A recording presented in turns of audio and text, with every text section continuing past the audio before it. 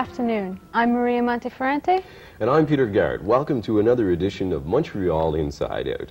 On today's show, we'll unravel the mystery of a common frustration amongst city dwellers: the traffic jam. We'll step into Montreal's Traffic Control Center to see how high technology and video help you when you're in the driver's seat. Maria? And we'll take you to the streets to discover street art in both traditional and avant-garde styles. Whether it's a lithograph of old Montreal or Art Deco on a cotton t-shirt, stay with us and meet some of the talented people who've chosen the streets as their gallery right after this.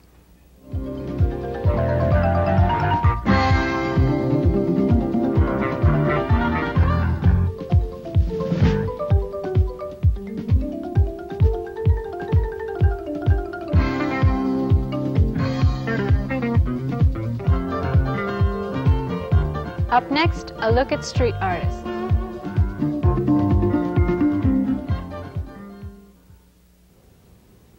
Whoever coined the phrase, "the best things in life are free," must have been a frequent visitor to Montreal. Maria? Just ask any one of the thousands of people who enjoy wandering through parts of the city where they can sample, free of charge, some of the sights that make a summer in Montreal one of the best. And working right in those settings are the people who capture those sights on canvas, the street artists. Here with a report on street art in Montreal is Carolyn Van Vlartigen. The streets of Montreal are filled with interesting and lively things to be seen throughout the summer. One of the most pleasing of these, of course, is the work of the city's many street artists. Every spring they reappear bringing their canvases and paints, ready to bring back to life a few of Montreal's scenes after a long, cold winter. While the work of these artists is appealing to even the most seasoned veteran of Montreal, their city scenes and portraits are mainly aimed at the tourists who want to capture a bit of their stay here to bring home with them. The tools that the artists work with can be as varied as their styles. Some choose to work with oils or watercolors, while others prefer the effects of pastels or perhaps just pencil. Whatever they use, the results are often enchanting enough to make even the busiest of Montrealers stop and take a look.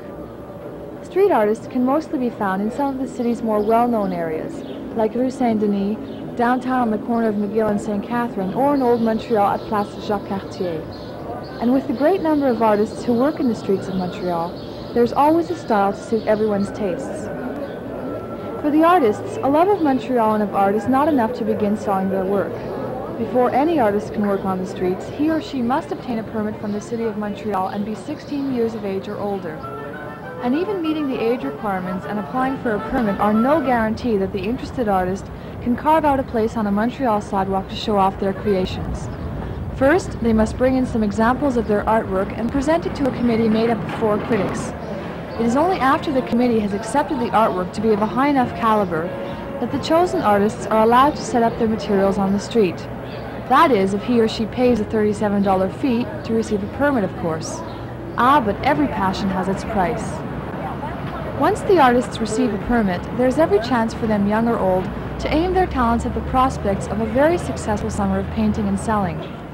One artist who's done precisely that is Lucien Solier, and he can be found in Old Montreal on Rue Saint-Aimable with his artwork, welcoming both tourists and local Montrealers to come and take a look. How many hours do you spend here during a typical week? Well, I can say a day. It's start from, for me it starts about 9:30 in the morning, and sometimes we go 1, 2 in the morning. Let's take one of your pictures right now. Yes. Why don't you hold this up to the camera and explain yes, what is involved in that? First, we do the sketch of this typical one. Sometimes we sit, sometimes we use our own photograph, and we sketch, make the composition. After we have it photographed and put on a lithograph press, you know. It's a mechanic process to print just the black. And then we had the color over. It's a watercolor paper, and we had by hand the color sitting on the place if we have time, and sometimes we do the color home. And that's called lithograph and watercolor by hand.